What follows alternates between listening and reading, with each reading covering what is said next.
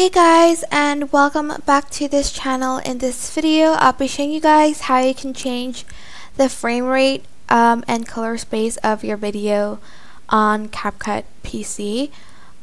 So on the details here, for instance, you do have a video. Don't select the video but select the timeline here, and then under details select modify, and here is where you can change the frame rate. My one is at 30 frames per second. For instance, you want it to be higher, 60 frames per second, and you want the color space to be high dynamic.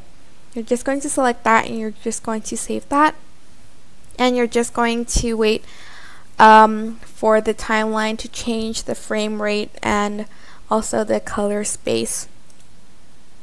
I think this my device isn't compatible with changing the color space, so I'm just going to remind you it's not going to work for everyone, but I think changing the frame rate will work just fine.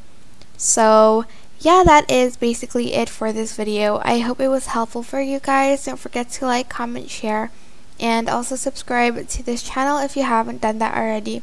If you have any questions, just leave it in the comments section down below, and I will try my best to answer them all for you. Thank you so much for watching. Bye!